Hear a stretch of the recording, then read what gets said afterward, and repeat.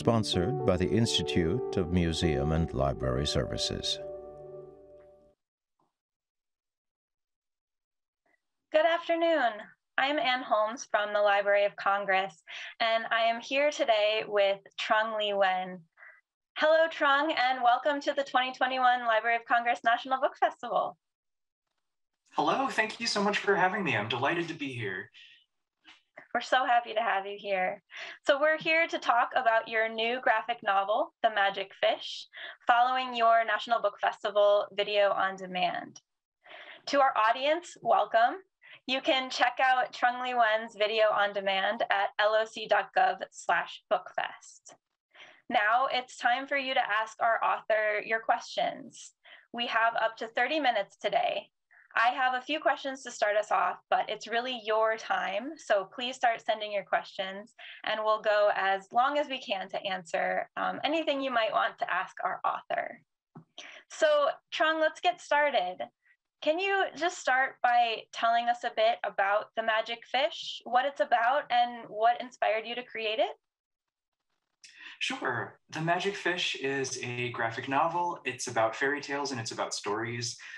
It follows the story of a young boy named Tien and his mother, Helen, and they have important things to share with one another, but there are cultural and linguistic differences that they need to overcome some way. And it's a story that's essentially about how to weather transitions and how to extend empathy to people when they're doing their very best without all of the tools that might be necessary to make everything go totally smoothly.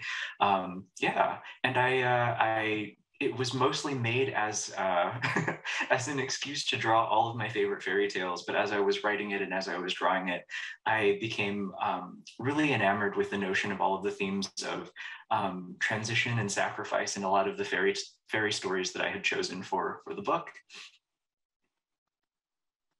Yeah, that's so interesting. What were some of the fairy tales that inspired you? Sure. It started with The Little Mermaid because that's a story that had always been really important to me. That's something that I had always read as an immigrant narrative, and it also really resonated with me just as a queer author.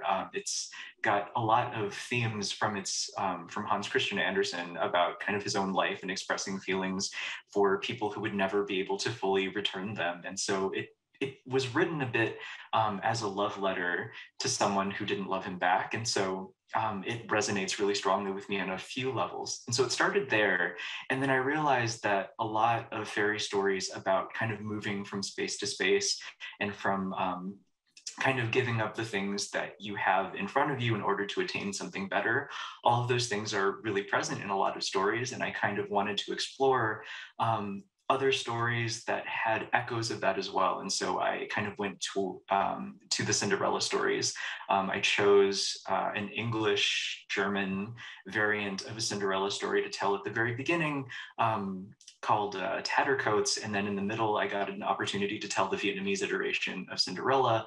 And then kind of allowing those stories to kind of stand next to each other really gives the reader an opportunity to compare and contrast and to make inferences about the priorities of the storytellers, and each of the characters are telling the stories through their own visual vernacular, their own kind of visual imaginations are very present in the storytelling.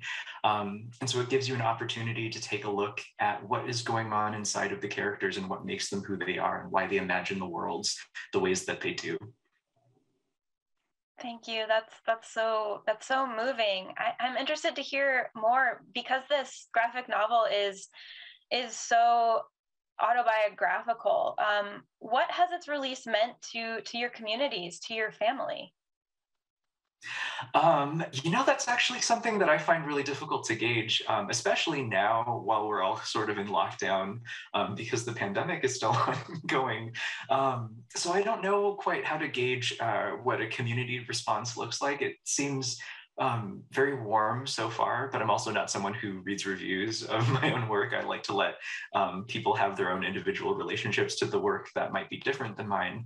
But I have gotten a lot of really kind feedback and people sending me emails and sending me really nice notes about what the story meant to them. And I think that that is a sort of a nice positive bellwether for its reception to me. is every once in a while I'll get a really kind of heartfelt message about the nature of the story and the ways in which it specifically resonated with certain readers. It was one of those, I kind of consider the story to be an opportunity to demand people's empathy. A lot of times when you're writing a story about immigrants, when you're writing about LGBTQ experiences, when you're writing about anything that sort of exists within the margins, there's this sort of special expectation that you have to edify the public about your experiences, but I really kind of just wanted to tell a story that centers the experiences of people who kind of live within those particular identities and tell them at eye level, tell them in ways that that would insist that these characters, these identities, and these spaces are deserving a reader's empathy as opposed to simply their curiosity. Yeah, thank you for that. That's really powerful. Oh, so I see we do have some audience questions here too. So from Ferdinand says, "Hi Trungles. In addition to Magic Fish, you've done some terrific work illustrating other people's creations. What were your favorites?" I think my favorites are all kind of within the fairy tale vein. And so my first two short comics that I worked on were for Twisted Romance and for Fresh Romance. And so I got to work with Marguerite Bennett on Fresh Romance and Alex DeCampi on Twisted Romance for, I think it was Oni Press and then Image Comics. And those two are still very, very special to me because they started, they were the first works that I did that kind of let me explore my collaborative voice. And so those were projects that I'm still very fond of to this day. Yeah, thank you. And Bruce asks, "Do you always draw to bring a story to life, or have you ever illustrated something that you needed to create a story for?" Yeah, I do things both ways. In the process of making the Magic Fish, what I've learned about myself is that as a long form narrative storyteller, I need to have a script written first. So the Magic Fish actually did start out as disparate visual art projects.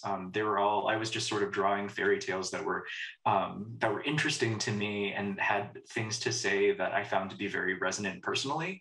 And so I had just all of these drawings floating around of different iterations of Cinderella. I'd done a bunch of mermaid drawings and I'd made a little zine of them. And so those were things that were all kind of in the water for me already. And then I kind of brought those into the Magic Fish. But when I sat down to actually tell a cohesive story and figure out the page compositions and how to elegantly convey all the narrative beats and emotional beats of the story, I needed to organize things as a writer. So I wound up figuring out that even though I'm someone who had always kind of considered themselves to be a visually oriented person, I need the organization of a text to work from for the most part. But I still like to do both. I like to just idly draw things, and then sometimes from there, a story will start to kind of come forth and bubble out.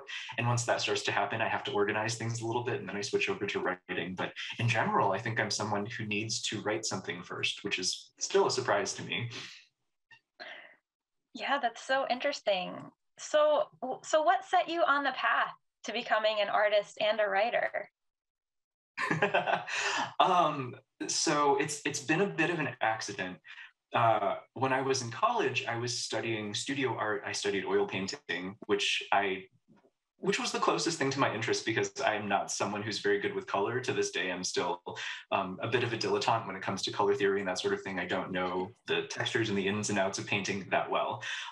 But the other thing that I studied was art history, and I loved ephemera. I loved looking at the history of the printing press, advertisements from the turn of the century. I liked looking at Golden Age illustrators and the Gilded Age and all of the iconography that came about that time and what that said about publishing and about the gift book industry and about illustration and the place of the designer and the illustrator. within those industries. And from there, I got interested in kind of dramaturgy a little bit. And so I got an internship at the Minnesota Historical Society in the summer of 2011. And I was so excited. And I was preparing to do a lot of research for their history players. I was assigned to research Harriet Bishop, the first school teacher in Minnesota. And I got to look at all kinds of sewing samples and news clippings. And then there were budgetary disagreements between the major parties in Minnesota that summer. And so the government shut down. And because I was non-essential personnel, I lost my internship and it was a graduation requirement. And so I kind of was scrambling to figure out what to do next. And so I wound up interning at the Minnesota Center for Book Arts, where I learned a bit of an appreciation for books, just like as something that is a physical object, that's a piece of art, that's something that people can hold and interact with. And I really loved that. And from there, I sort of started working on zines. And I didn't know if this had anything to do with what I wanted to do in my future. I had no designs to work in comics or in publishing or to make stories at all. But I'd always liked to draw, and I liked visual communication. And so I just started idly drawing comics and little stories and posting them on the internet. And I think I got the attention of some editors who then gave me some work. And here I am, literally because the government shut down in 2011 in my state. Yeah, I love those sort of accidental beginnings, and I feel like so many authors and artists have stories like that, which is just which is so compelling. We have a question here from Sienna, who asks, I think it's really cool how you use different colors for your different narratives. How did you make this decision and choose the colors? Sure. So this was something that's a bit of an editorial consideration. This is something that I will credit to my editors, because when I pitched the story originally, I'm someone, like I said earlier, I studied oil painting, but I'm still not very experienced in using a lot of color. I'm not very confident in my color theory and the intention that I can bring to that aspect of storytelling. And so I pitched The Magic Fish as a black and white comic, and my editors really wanted to take advantage of the full color printing that was available. And so we came up with a compromise. They said, hey, why don't you use a limited palette where you can convey values with one set of colors, and that can be a really elegant way to kind of to give you some baby steps into coloring your comics. And one of them also suggested that it might be a really great way to convey which story universes each of the tales are told from. And so it just became a really elegant way to convey to the reader what parts of the story they're accessing while they're reading it. Or is it a fairy tale, or does it take place in contemporary times within the context of the story? Or does it take place within a character's past? And are we getting context for who the character is in the present later? And so I ended up choosing 3 different color palettes. I chose sort of the kind of yellow ochre colors for the past, because I tend to associate that with sepia tones, which gives it a nice vintage feel. And I think people conflate that with old things and things from the past as well. And so I thought that was a nice way to get people to think about it. And it's also kind of a morning color. It's sort of a sunshiny color. The reds are sort of very present-minded. It's sort of a midday color for me. And so that became what the contemporary segments of the comic book became. And then the blues are sort of like a mysterious bedtime story midnight color. It's the color of what I think of when I think of telling bedtime stories. And I'd always loved the kind of fairy tale illustrations of Maxfield Parrish. And he used this incredible blue color, I think that's still referred to as Parrish blue. And that has always been kind of associated with fairy tales in my mind. And that's the decision-making process that went into those specific colors. But it was originally an invention of a compromise that came from my editors, who did a really brilliant job of working with my particular limitations when I said, hey, like, these are things that I'm not great at. Yeah, that's so fascinating. But I love how you talk about that sort of mix of senses of what things sort of, make you feel, because that seems important to also convey to your readers and maybe, young adult readers especially. So we have a question from Billy, who says, really excited to read The Magic Fish. Do you plan on doing more in the fairy tale genre or doing new interpretations of other classic stories? Yes, I am working on my second graphic novel now. It's less set within a fairy tale universe, but it's based on a fairy tale that's been a favorite of mine. And since my editor hasn't seen the whole story yet, I'm not going to flesh out too much about what it is.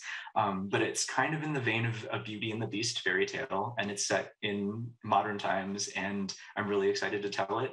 I mostly shifted gears in that direction for this project because The Magic Fish ended up being much more emotionally heavy than I realized it was going to be while I was making it. And so after I finished that book, I said to myself that I needed to take a little bit of a break, and I'm going to tell a light and fluffy story next. And so that's what I'm doing. But I'm excited to tell a lot more fairy stories within this kind of storytelling format. I don't often see a lot of fairy tales that are told within a comic book format, and a lot of the stories that are told end up being pastiches or remixes that don't always resonate with me. So I'm definitely gonna tell more fairy tale stories within graphic novels and comics. Well, that's really exciting. We'll definitely look forward to your next work. So, Trung, what advice do you have for budding young writers or painters or graphic novelists? Okay. Ooh, this is very broad, and I don't know that I have an easy response, but I'll do my best. So The Magic Fish is the very first work of fiction that I have ever written. The only things that I've ever written before The Magic Fish were essays for school, so book reports and I don't know, just long essays. So The Magic Fish actually kind of is structured a little bit like an essay. And so that was kind of where I learned that when you're creating a project that you want to feel really confident in, it's sometimes really helpful to play to your strengths. Because it was my very first long form narrative project at all, I had to let go of a sense of preciousness. You can't feel compelled to get it right the first time, because that's going to stop you from growing. And you can't grow unless you make a lot of mistakes and try a lot of things that don't work. And sometimes the things that don't work in the present can be saved for later, and they'll work within a different context. So I think the most important thing when you're a creator who's excited about doing things is to not really worry about messing up and doing things incorrectly, because you are who you are in the moment that you make your work, and later on you're going to be someone who's been enriched by a foundation that you've laid for yourself. You're going to evolve and you're going to grow, but you can't evolve and grow unless you set that foundation, unless you make a lot of fun and potentially embarrassing mistakes in the beginning, because those growing pains are something that will lend your work a lot more texture and a lot more intention in the future. So don't be afraid to mess up, is the short answer. And then I think the other important thing is that I'm figuring out that everybody's relationship to a work is going to be different. As a writer, my relationship to the work in front of me is going to be different than a reader's relationship to it, than a critic's relationship to it. And so for the most part, if someone, if it doesn't resonate with a reader, then that reader has a wonderful just wealth of other stories that they can pursue and consume. Your work doesn't have to be for everybody. It doesn't mean that you're doing it wrong. It just means that you haven't found exactly the right audience for it yet. But once you make something from your heart, eventually people will find it who will discover that the story resonates, and those will be your people. So you don't have to be for everyone, I guess, is the other piece of advice that I got that wound up being very useful. Yeah, that's really lovely and kind and generous advice. I'm sure our budding artists really appreciate that. So Laura asks, how have libraries influenced you and your career? Yes.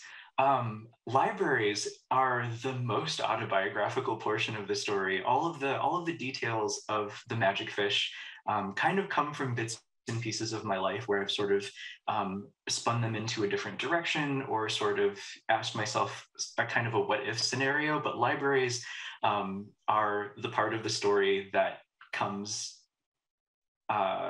at its core completely unchanged within the narrative for me, because I am like the protagonist in that I spent a ton of time in libraries when I was a kid. My parents also learned the English language alongside their kids, and so going to the library and picking out stories and getting to know each other and getting to know each other's priorities and aesthetic preferences and the ways that, you know, the language rolls off of each other's tongues, how we like to say things, phrases that stick in our minds. Going to the library was such a huge portion of that stage of development in my life, and I find it like I'm very sentimental about the library because of it, because I spent a lot of time there, and it was such a wonderful, positive growing experience for me. It provided an environment where I felt safe to be curious about absolutely anything that I wanted. And I grew as an artist and as a person from it. And it helped facilitate my relationships with my family members that way as well. So the library has always been important to me. And I think I'm trying really hard not to make the library a huge thing in every single thing that I make, but I'm still noticing that in everything that I do, I always want to shout out libraries a little bit. Well, of course, you know, we appreciate that, and we're all big library lovers and nerds as well. So let's see. So Sienna asks, she says, I just have to ask, what is the story behind Trungles? Do you consider Trungles a nickname or alter ego? You know, my relationship to that handle has changed over the years. Trungles actually came from when I was in high school, I think. I was really shy, and I got a really terrible grade on a speech assignment that I had when I was a freshman. And so I joined the speech team in order to get over that fear and just sort of throw myself into the deep end of the pool. And I started to do really well, and my confidence grew. And then one day I won something, and the announcer announced my name. And because my name is Trung Le Nguyen, and the Le is my middle name, it's just the two letters. They squished my first name and my middle name together into Trungle. And I remember being slightly embarrassed, but also not hating the sound of it. And so I just, I sort of reappropriated that name and made it mine. And so it's never been like a nickname. It's not something that people who know me call me, but I know that people on the internet refer to me as Trungles, and I sort of like that. It's sort of a signifier that, oh, like, you know me professionally from spaces that I, you know, don't tend to interact with in person. And that's sort of a nice way for me to interface with people and give me context for who people are. So I feel very warmly about it. I do answer to it if people call me Trungles. It's not something I ask people to do, but I certainly don't mind it. Yeah, it's yeah. I still think it's a cute handle. So you see it as sort of a term of endearment from your fan base. That's great. So Meredith asks, you have written about coming of age stories. What fantasy worlds influenced you growing up? Oh, I sort of grew up reading a lot of stories before the YA genre became where coming of age stories started to really be a thing. So I read, I guess, what would be considered a lot of middle grade fantasy works when I was younger. So the Prydain Chronicles by Lloyd Alexander were kind of a big influence on how I thought about the world, because it was really great. It was sort of a quiet adventure where it was still harrowing and it was still very exciting. But I think the lessons that Lloyd Alexander imparts in his Prydain Chronicles books are more along the lines of how to extend enough empathy to be a good leader, which is not something that you get in a lot of like adventure fantasies. And I loved that so much about those books. I did read all of the Chronicles of Narnia growing up as well. I went to parochial school for almost my entire life. And so the Chronicles of Narnia and Christian apologia are things that I'm pretty familiar with. And so I like to interface with those narratives still. And I have a special place in my heart for Garth Nix's books.